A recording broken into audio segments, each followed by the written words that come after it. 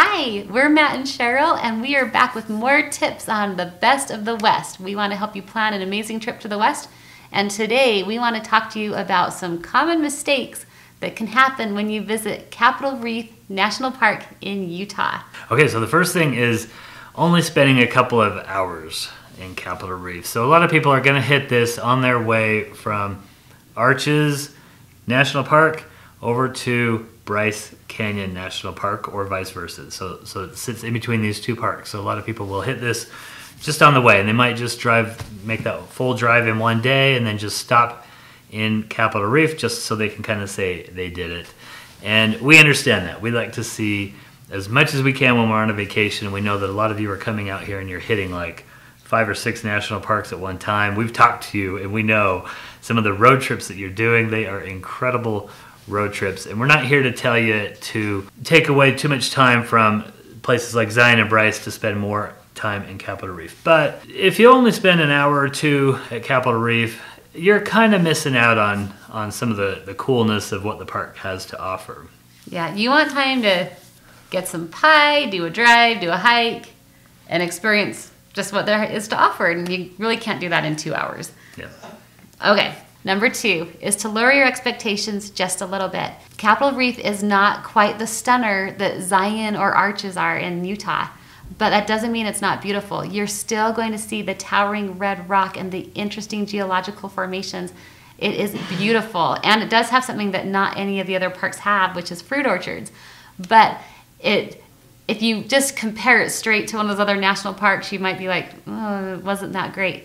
But Capitol Reef is beautiful and amazing, and it's huge and so much variety.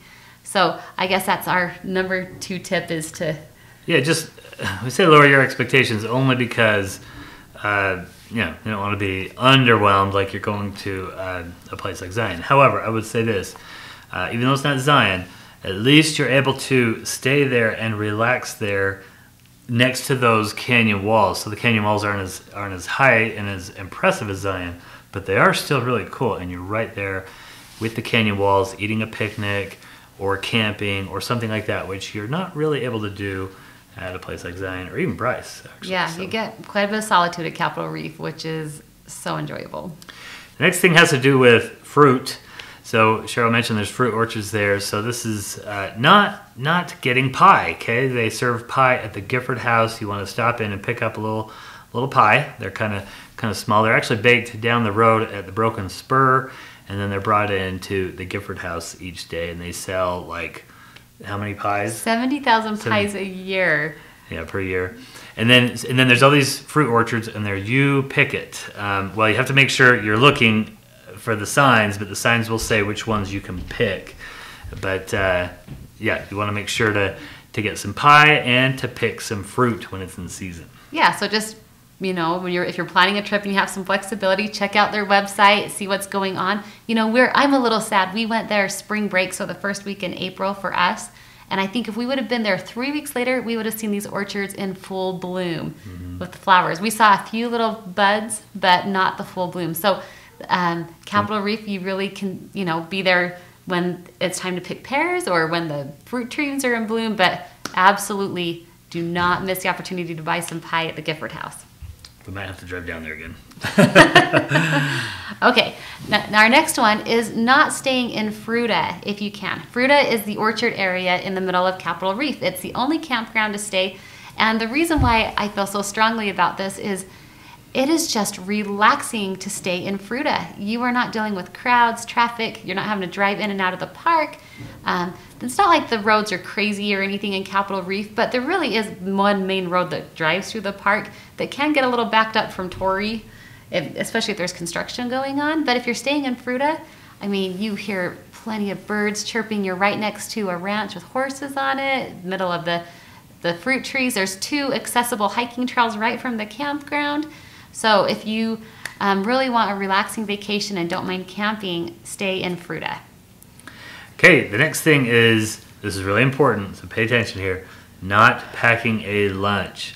Okay, so there's nowhere to eat in the park, and really there's not a close gateway town right next to the park like there is most national parks. So the city of Torrey is 10 miles away, which isn't so bad unless you were starving and you were still wanting to do more things in the park and you had to drive 20 miles round trip out of your way to go get lunch. So we recommend packing a picnic lunch for your day in Capitol Reef, and then also make sure to bring water because there wasn't a lot of water spigots around, or was there? You don't need to bring water into the park, but bring like a large enough container that will last you for a few hours, because the only places to get water are the picnic areas, the visitor center, and the campground. Most of the trailheads, well actually none of the trailheads for the hikes have water at them. So, you know, like once you're out and about, or if you go on some of those big drives that there are in the park, there's no water. So, I mean, your little water bottle isn't going to cut it. You need like a jug. Yeah. We'll cover the big drives in another video that you do want to be aware of if you're going to have a little bit more time there at Capitol Reef, because there's some pretty cool drives there. But yeah, that's true. You're going to be way off the grid.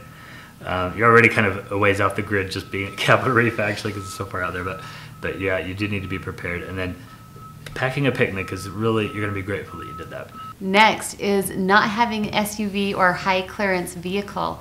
Many of the roads in Capitol Reef are dirt roads, and a lot of these dirt roads are just fine in a car, although I would always feel more comfortable in an SUV. But some of the roads really do take you to the back country and can get a little bumpy if you do not have a good high clearance vehicle. In fact, one of the roads we went on the Loop the Fold. Yes, when we drove Loop the Fold, there was a portion of that road that we decided not to do in our Sequoia, because you know that's an SUV, it has 4-wheel drive, but we know that Sequoias are not Jeeps.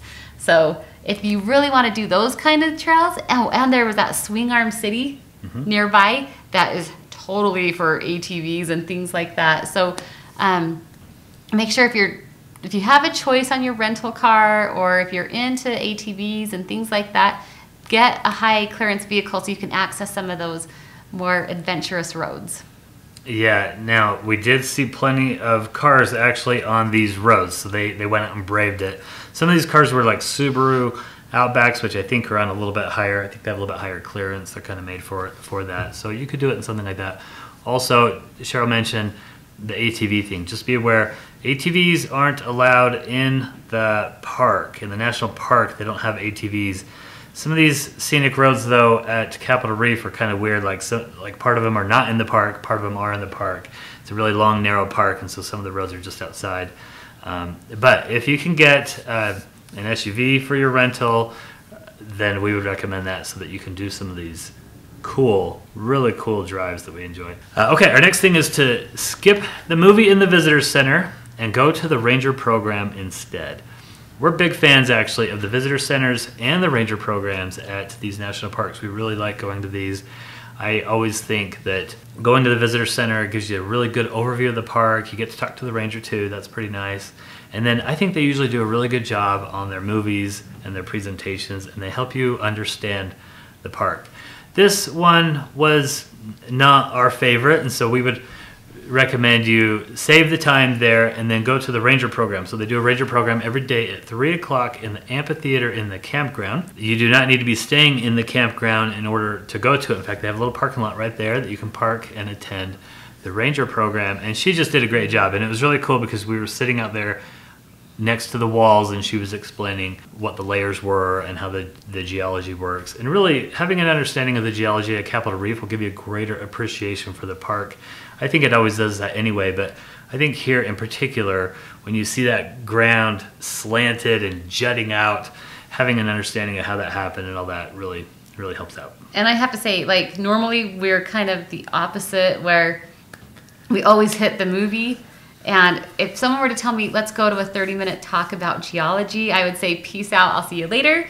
But the Rangers actually make this interesting. She really made it great, and it's the same one they give every day. So they have had lots of time to master their craft and teach an interesting geology lesson. Next mistake people make are not checking the website for current conditions.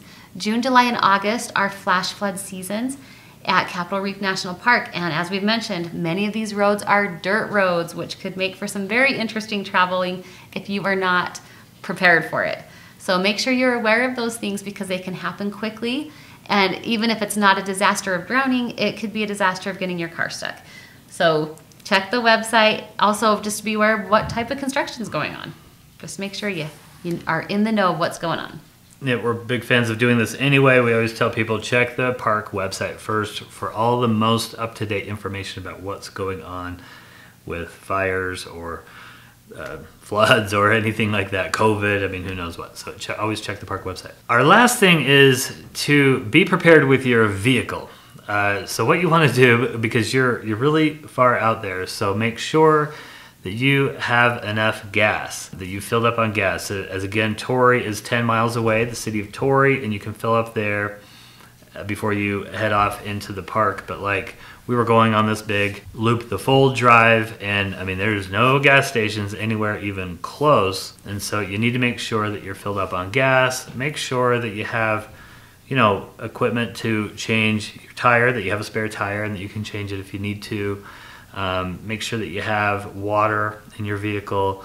Like on this one drive that we were on, if something had gone wrong and we were out there, it could be hours or even maybe a day before somebody sees you or comes out there to get you. I mean, you're out there all on your own for the most part. So just kind of be prepared and understand that you're pretty off the grid at Capitol Reef. By the way, there's no cell phone connection in the park. There was no cell phone connection at all in the park, right? No. Maybe sometimes when we get up on top of a peak, we'd get a little bit of a signal, but for the most part, no connection. You have to drive over to Torrey to get the connection, which is 10 miles away. If you are interested in learning more about Capitol Reef or are actually planning a trip there, check out our playlist. It has all sorts of fun videos about Capitol Reef and other national parks in the West. Thank you for watching. Until next time, go west, young traveler.